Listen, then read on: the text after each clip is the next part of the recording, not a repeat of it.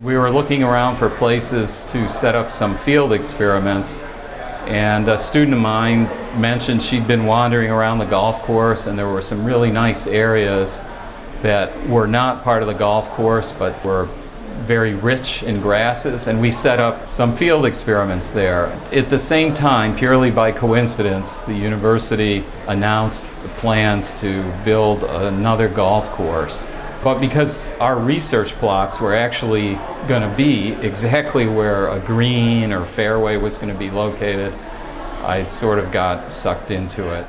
Keith Clay was one of the key faculty members who was leading the effort to pull together faculty from across campus to make a case to the administration that there was a better plan for the use of the lands that the university owned in the Griffey watershed.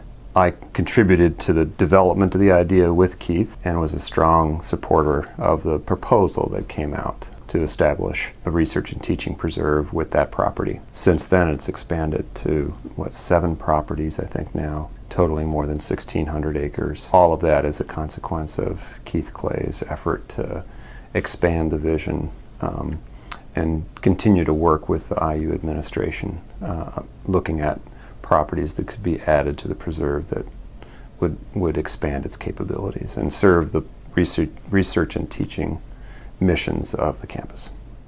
There's a lot of outreach activities, so public schools, Boy Scouts, Girl Scouts, religious groups, senior citizen groups like the mini university at IU.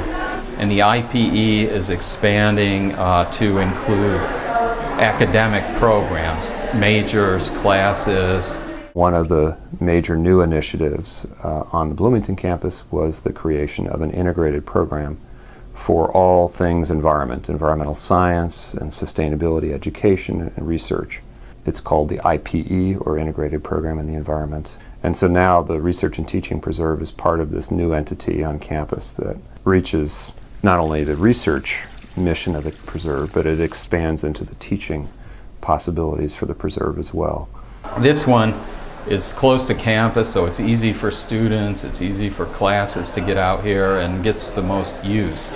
You're half a mile from the football stadium, but it's a different world.